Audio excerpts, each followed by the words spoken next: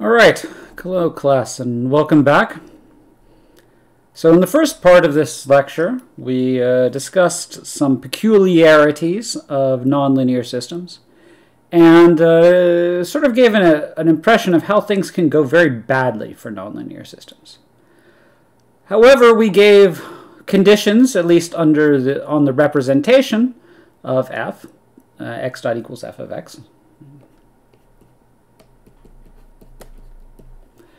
We gave conditions on the representation, f, under which, well, things don't go that badly, right? Under which there exists a solution, and it's unique, and it behaves in many of the ways we would expect that a solution to operate.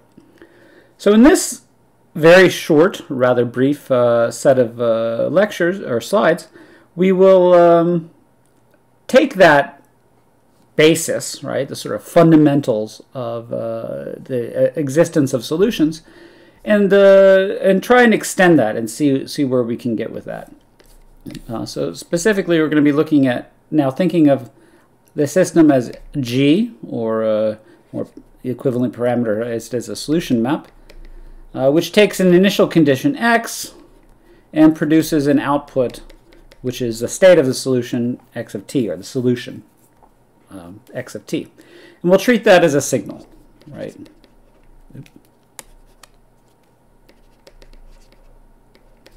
Right. Now, obviously, this is going to be a nonlinear map, right? It's a nonlinear map from x to the solution x of t, which is a function. In the linear case, of course, this was just x of t equals e to the a t x, right? So it was a linear map, right? So that, right, it just depends on x. You add two x's together, you get a new solution.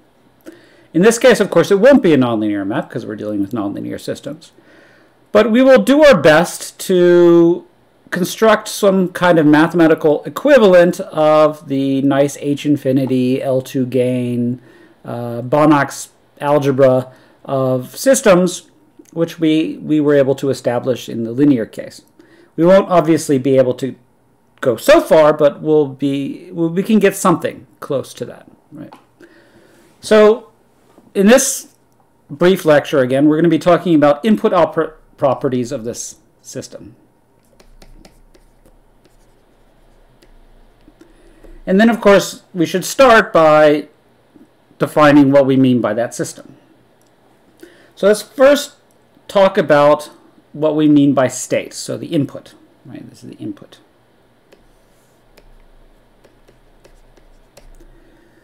So that's an important distinction to make, or an important point to make, because we talk about ideas of state, and we often conflate them with initial conditions, which is good, but the initial conditions only apply at the initial time, right? And we want to extend that idea to any time, basically. So the state of a system, so this thing that we're defining, the state, right, is sort of notional, right? It's a thing on which the solution map is defined.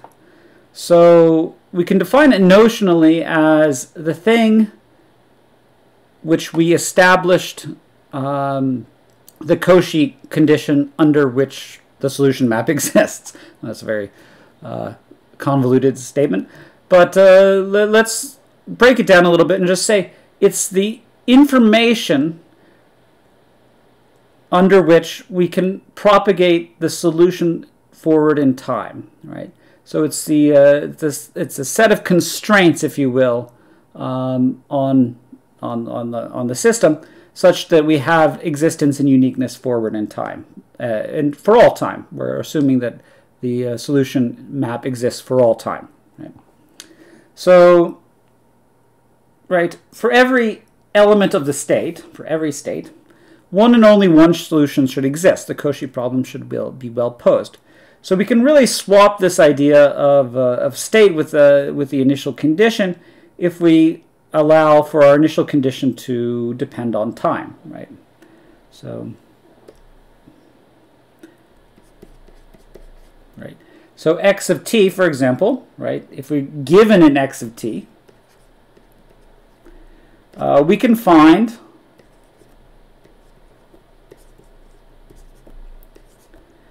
x of t plus s for all s greater than t. All s greater than t. Right? So we focus on that aspect of the Cauchy problem concerning initial conditions, basically. So at any time we were given this amount of information, we can add the constraint, right? X of t equals x. Maybe put a t there. And that allows us to define the solution for all points forward in time. So this is not entirely trivial, of course, because sometimes we don't have solutions, and sometimes they're not unique, and we need both of those in this case to define our solution map. It also precludes this idea that trajectories can cross, right? So in 2 dimensions, so you say you have this solution, right? The solution can't cross itself, so it can't go like that, right? Why? Because at this time, right, x of t, right, if the trajectories were to cross, right, then at this time, say this is t1, it crosses this initial t1, and this is t2. If we had x of t1 as our state at t1, it would lead to this solution. And if we had our state x of t2 at this time, it would necessarily, because the solutions are unique, also have to follow that line. So it couldn't go down this way. Right? So entwined with the notion of state is the fundamental property that solutions can't cross, because if you're at the same state at different times, that should still lead to the same solution, right? So that the solution doesn't depend on time, right? Or the forward continuation of the solution doesn't depend on it. So basically our property is that the solution is time invariant, or the system is time invariant.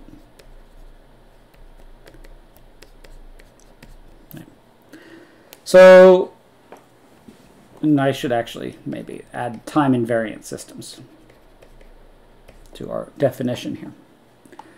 So this for Rn, this is fairly straightforward for ODEs like x dot equals f of x. The notion of state is almost certainly x, right? X of t, unless of course there's duplicate states or something like that. But we'll ignore those special cases. For other systems, it's a little bit less clear. So for example, for time delay systems, where you have that the dynamics depend not just on what's going on here, but what went on in the past, right? It turns out that the state of the system at any given time, t, is not just its current state, but the history over the value of delay, t minus tau, right? So this entire segment of the trajectory is the state for a time delay system, right? Because you need to know all of that information in order to continue this trajectory forward in time. For a PDE, right, where we've got sort of spatial dynamics going on here, so that we have sort of this flow pattern, and maybe it's turbulent in some area, something like that, right? In order to continue that solution forward in time, to continue that initial condition, we actually have to know the value of whatever variable heat or whatever it happens to be everywhere in the domain, right? Because if we lack information, say for example here, right, we won't be able to to figure out what happens in that little part of the domain. So we need to know everywhere the value of the initial condition. And in fact, actually, in PDEs, it's a little bit more complicated because we had boundary conditions, and they restrict our notion of stability of state. So, for example, we can't have a state which violates our boundary conditions. Anyway, but we won't get into PDEs too much in this course. Actually, not at all. Anyway, but if we have a notion of state, then we can define a notion of solution map, right? Which takes that state, x here, and moves it by amount delta t to another state. So x of t and x of t plus delta t. Right.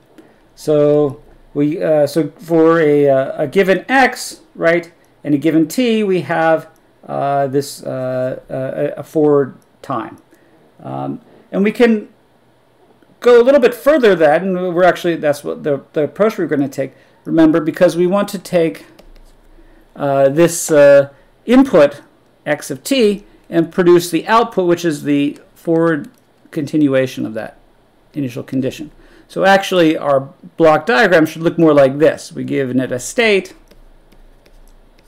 and we're producing the output of the state, so the solution associated with that state, which we know exists because of existence and uniqueness.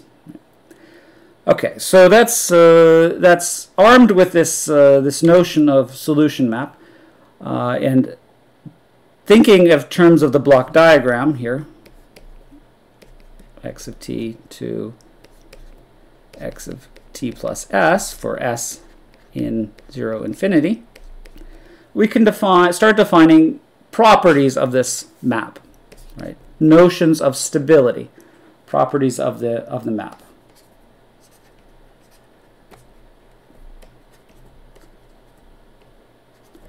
So here I put S, right? And so I'm just going to leverage now our notion of a solution map to actually write the output here as G of x of t, and then put a little dot there to indicate S, right?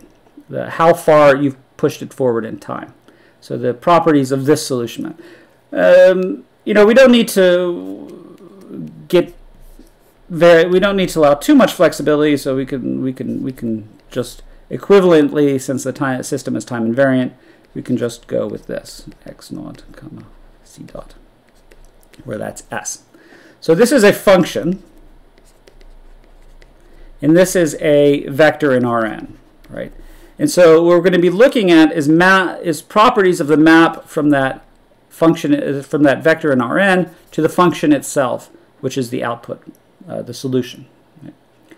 So first of all, let's think about where that function should lie. Right? Where does that function lie? What are the properties of this function? So because we assumed the Cauchy problem was well posed, we know that the solution map gives us continuous functions. Right? So if we think of as t as sort of a dummy variable here, this function here, as a function of t, is continuous.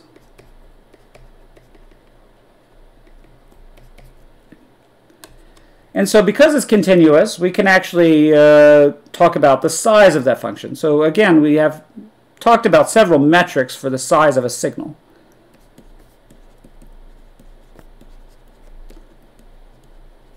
Right?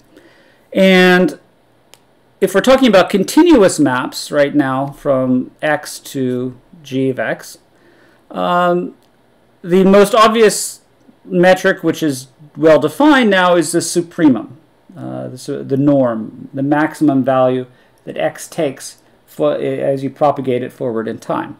So to start off, we're going to talk about the size of the signal as being the sup norm of g of x, comma, or the infinity norm if you prefer, right? So the maximum value of that signal, right? So that's this c bar, right? So right, it's the maximum size. So it's a ball, smallest ball that this signal is contained in, right?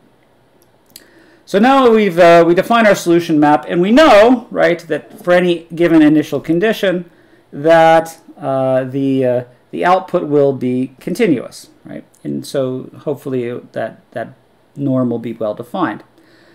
However, we haven't proved that it's actually bounded at this point, right? It's going to be bounded for any finite time. And so our most basic condition then is continuity of G. Right? This is continuity of G. Not boundedness of G per se, but continuity of G. So basically we say that we call it Lyapunov stable for reasons which will be obvious in the next part of the lecture. So we say the system is Lyapunov stable, basically if it's continuous, if the solution map is continuous. And continuous at the origin, that's an important caveat to add there, right? Continuous at the origin. So that small deviations from the origin in your initial condition or your state result in small deviations of this function in terms of this infinity norm, the soup norm. Okay. So the sort of graphical interpretation we often think about when we're talking about continuity, right, is for any epsilon. So any given epsilon, we can make the solution lie within that epsilon by finding a delta, which we need. Given an epsilon, we need to find delta, which is going to depend on epsilon, such that if x lies in delta, or smaller than delta, then this will be smaller than epsilon. So erase some things here. So Lyapunov stability means if x naught is less than delta, that implies that the size of g x comma delta infinity is less than epsilon. So for any epsilon, there exists a delta such that this is true, right? So that we can force the solution to lie entirely in some ball of radius epsilon by making our initial condition sufficiently small. So that's a notion of stability, which is basically continuity. So the most basic property of the system, right, that it's continuous. It's a continuous map from state to solution. Right. Okay. So this is a system which is stable. This is actually an easier one, but it's important to know, I think, because we can see here. Let's see if I draw my balls right. I can prove this. So yeah, I'm looking for a place where the trajectories seem to leave a ball, for example. So for example, say this is my desired ball of radius epsilon.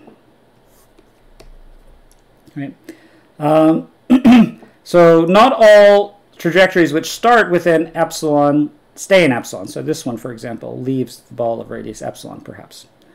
But if I started a little bit smaller, so if I started here, then those trajectories would stay within the ball of radius epsilon.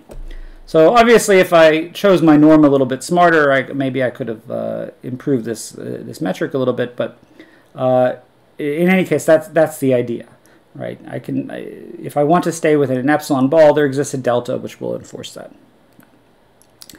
Lyapunov stability is you can also think of it as sort of the generalization of neutral stability.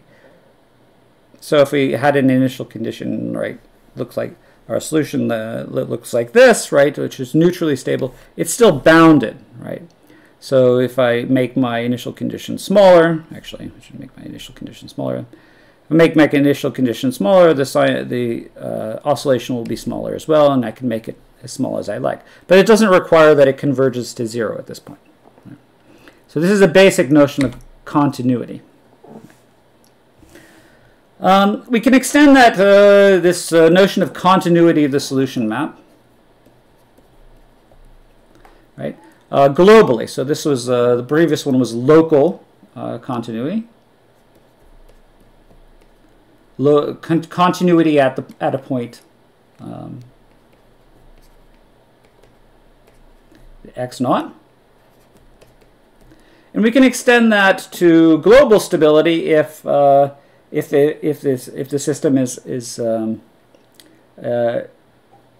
globally Lyapunov stable. So it doesn't. So if you noticed in this definition, right, contains an open neighborhood of the origin. If there's so it's a stable on a subset, right, basically. So on a set which contains the origin, right? But if you allow your epsilon ball to be outside that set, then the stability definition no longer applies. In the global version, we extend this to basically continuity everywhere in Rn. Not uniform continuity yet, not even Lipschitz continuity, but just continuity everywhere on Rn. So if it's if D is Rn, basically. Yeah. So that's sort of neutral stability. We can get a little bit stronger, not too much stronger, but a little bit stronger, if we add asymptotic stability to the mix. So basically, now we want not only a map from initial condition to bounded functions, g of x comma c dot bounded,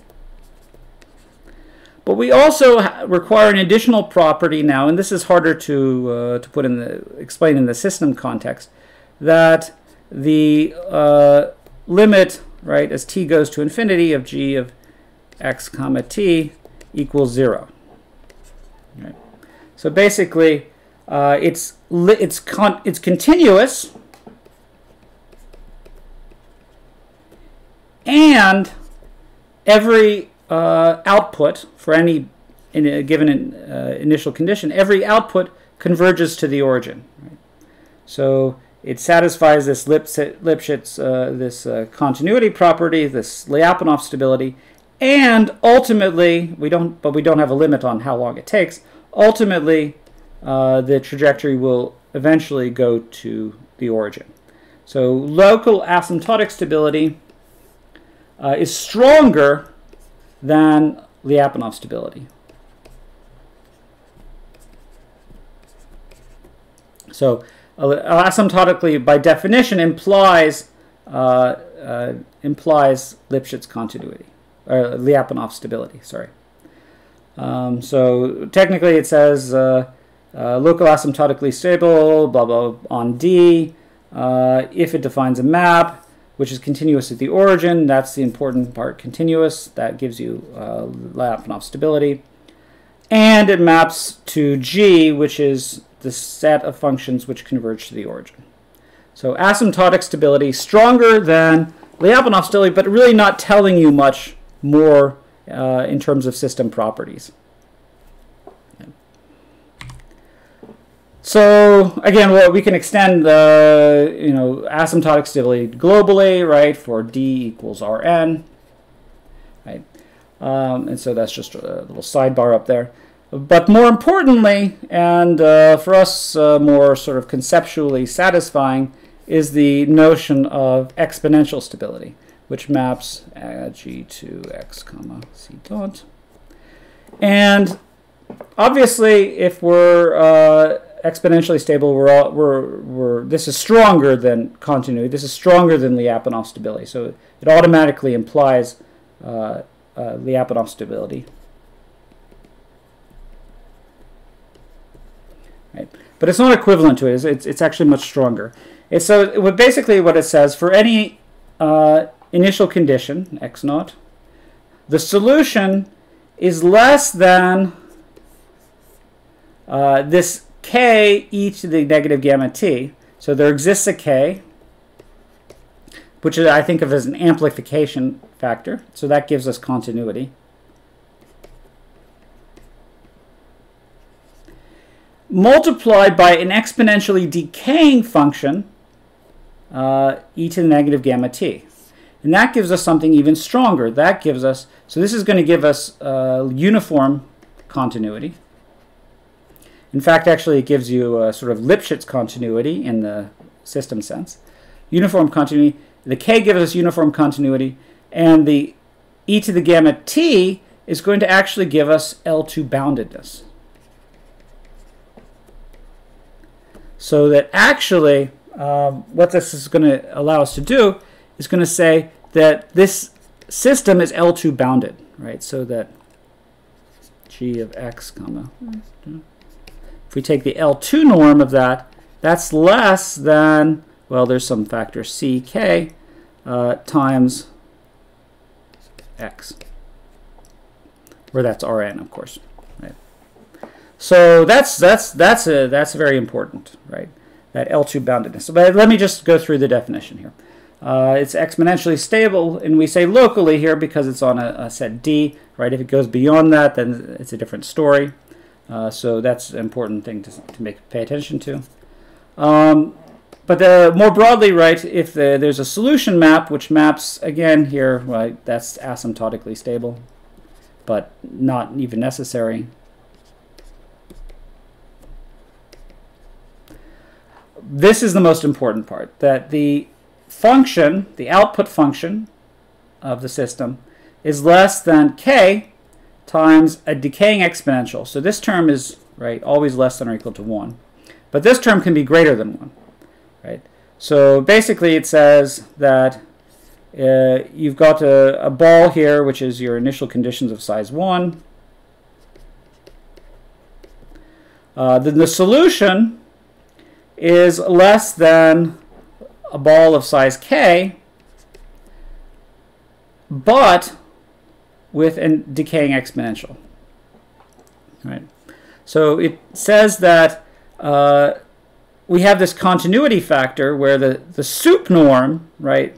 So the sup norm of the output, sup over t, x comma t, is less than kx, right? The sup norm is less than that. So this gives us uniform continuity.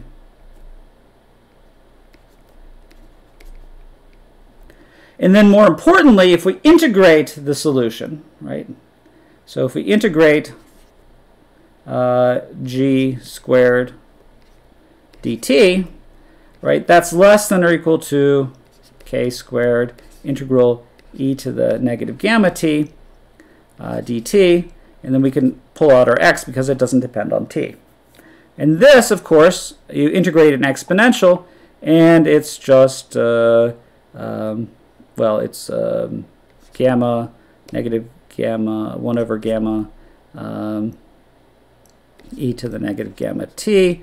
And then you take the limits of that, 0 to infinity, and infinity goes to 0, and that's just equal to 1 over gamma, right?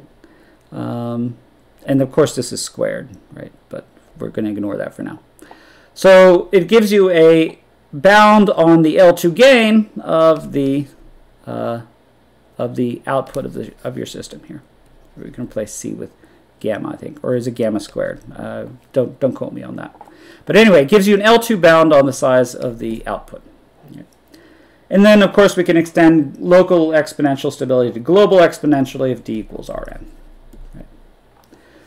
So, in a way, this local exponential stability is, well, it's a sufficient condition, right? Your output can have an L2 gain bound even if it doesn't satisfy exponential stability, but that's rare, right? So essentially our exponential stability criterion are almost, they're not necessary and sufficient, but it's a pretty close to necessary and sufficient condition for the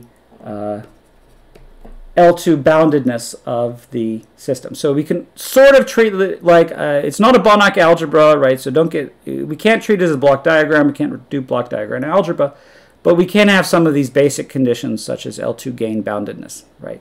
For these locally exponentially stable systems. So now we've talked about the properties. We talked about weird things. We talked about properties of the solution in terms of Lyapunov stability, etc.